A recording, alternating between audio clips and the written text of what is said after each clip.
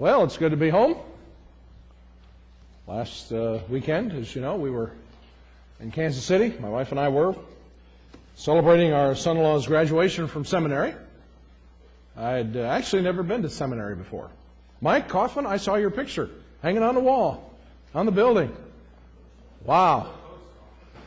No, it wasn't the post office. Take my word for it, it wasn't the post office, it was the seminary. And I acknowledge your bravery to go to seminary and the work that goes along with that. The seminary does an interesting thing, which I think a lot of schools do. On Sunday afternoon, the graduation was at the Kansas City First Church of the Nazarene. And so that's where all the celebration was. But they do an interesting thing. When you go and they give you a folder, and you open it up and there's nothing in it. That's because on Monday, you need to go to the financial aid office and make sure that all the bills are settled up and where the money's going to come from. And then they will give you the actual diploma. And so we were eating lunch on Monday, and my son-in-law was going to go. And I said, you know what? I've never been to seminary. And I'd just like to go. And so we went down. It's a pretty amazing building. It's got books, classrooms, offices, and just kind of neat to be there. But I just happen to remember, Mike, I saw your picture, and that was a good one, by the way. It was a good one. Well, we're celebrating the family this month, and 2 weeks ago, we talked about children and their blessing and their responsibility, or our responsibility rather, to them. Last Sunday, Brother Baker, and I feel bad for Lee. Lee was supposed to be out running his race car this weekend, and the engine blew up. But I just feel bad for you, Lee. But welcome, glad you're here. If you can't be there having fun, you can be here listening to me preach. One or the other. But anyway. He preached on out of Ephesians chapter 5, the relationship of husbands and wives, and did a very good job from what I understand. Today we're going to look at the relationship between parents and children. And so if you have your Bibles, turn to Ephesians chapter 6, verses 1 through 4. It's also going to be on the screen, or if you want to use one of the Bibles in the pew in front of you, that would be great. Ephesians chapter 6, verses 1 through 4. Children, obey your parents in the Lord, for this is right.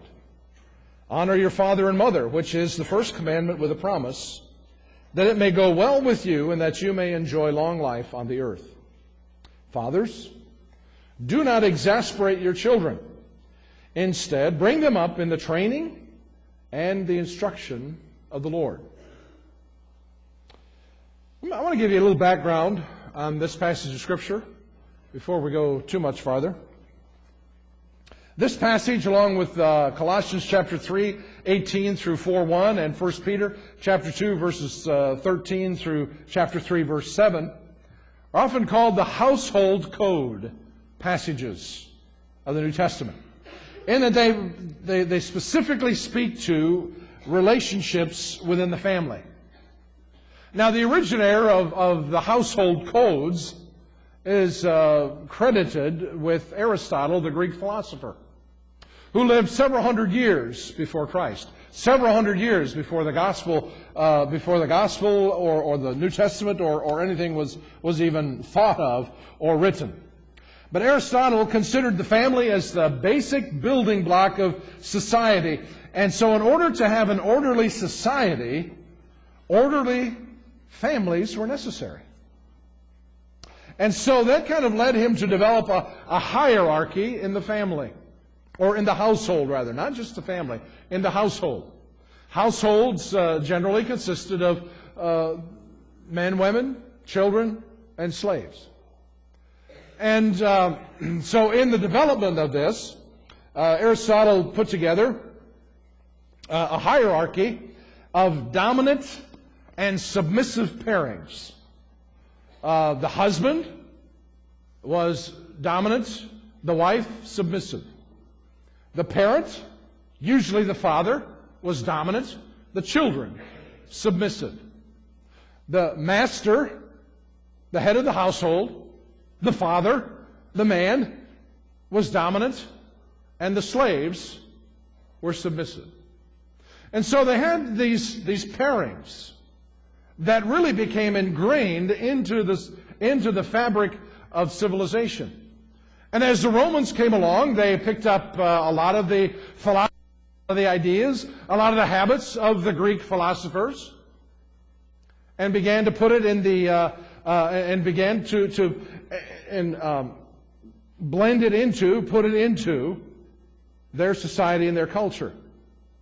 One writer comments that in times gone by, we sought advice on parenting from the philosophers of the generation, and now we seek advice from manual newspaper columnists on how to parent. Kind of an interesting comparison.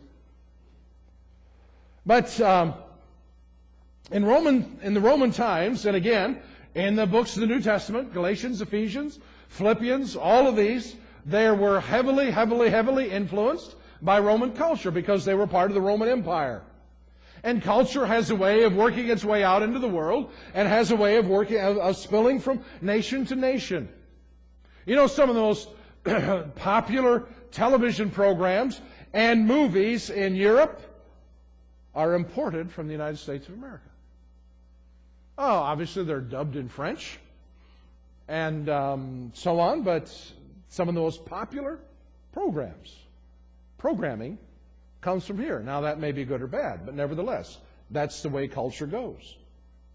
Now the father of any household had absolute control over the family, over the domestic life. And he was the head of the household so long as he lived. In other words, even when the children grew up, had children of their own, perhaps were leaders in the community, the old man was still in charge. He had the right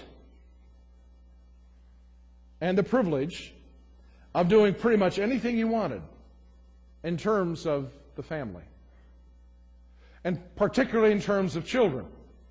If he wanted to work his children in the fields alongside the slaves and have them live with the slaves and have them virtually be slaves, he could do it. If he wanted to, he was the father, the patriarch, was allowed to discipline the children in any way that he chose. In fact, some of the recommendations were that you beat them into submission, literally.